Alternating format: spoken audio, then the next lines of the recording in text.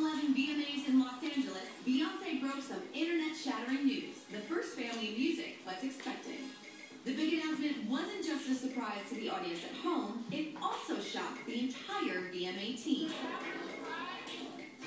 The night turned out to be a very special occasion for Mr. and Mrs. Carter, but just days before the big night, Jay-Z and Kanye West weren't even confirmed to perform. It can now be revealed that it took Beyoncé, Jay-Z, and Kanye West to create one of the biggest and sweetest moments in pop culture history.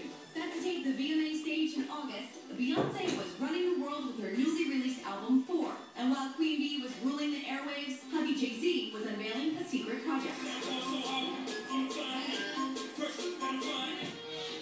Two of the biggest names in hip-hop for the past decade, Jay-Z and Kanye West. They decided they're going to do this project, Watch the Throne. It was so timely because there was so much buzz about this project. So when the mysterious album dropped 3 weeks before the VMAs, MTV producers knew they had to get them to complete this year's lineup. Only one problem: the duo had no plans to perform anywhere.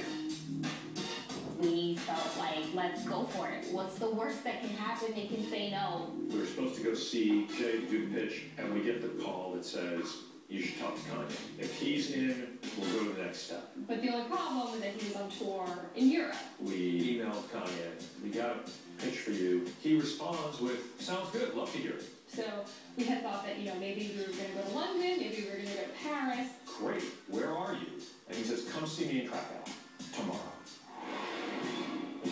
We wanted our shot, and here it was, but it was going to mean having to go to Poland for 24 hours. With 6,000 miles between Los Angeles and Krakow, and only days until the show, producers were against the clock to convince Kanye, while VMA rehearsals were underway in Los Angeles. We literally ran from the airport.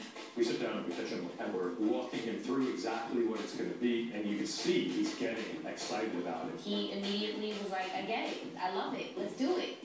Racing back to LA, producers now had to see if the pitch paid off. Everything is planned out weeks before, and we're days before the event, and there's no time for Jay and Kanye to rehearse. It's an extra performance. Can we even figure out how to include them in the show at this point? Luckily, we were able to go over to Adele, and she graciously agreed to switch her time out so Jay and Kanye could go at a time that worked for both of them, and it was fantastic.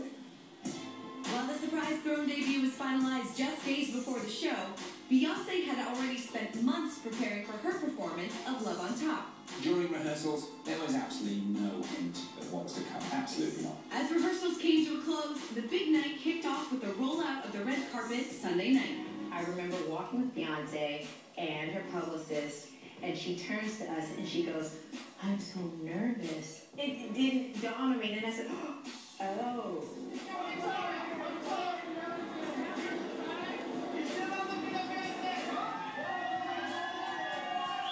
Did Beyoncé just reveal to the paparazzi that she's preggers? What?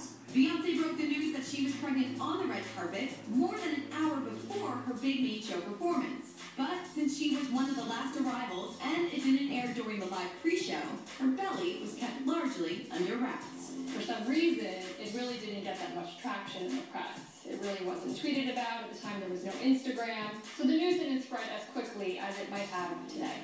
But the red carpet miss only added fuel for a bigger main show moment.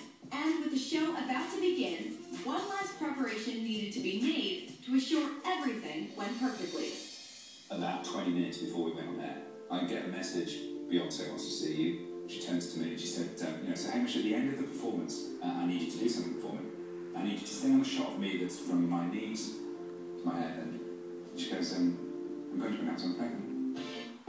The 2011 VMAs started strong with a rocking performance from Lady Gaga, followed by the unannounced Throne takeover, a set that just 2 days before wasn't going to happen.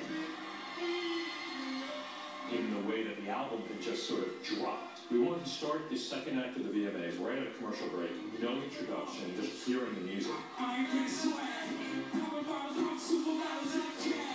The audience is like, wait a second, Jay and Kanye weren't even announced to be here. We just were all on cloud nine, cannot believe we actually pulled this off and they're actually here. The stage was now ready for the night's second unexpected reveal.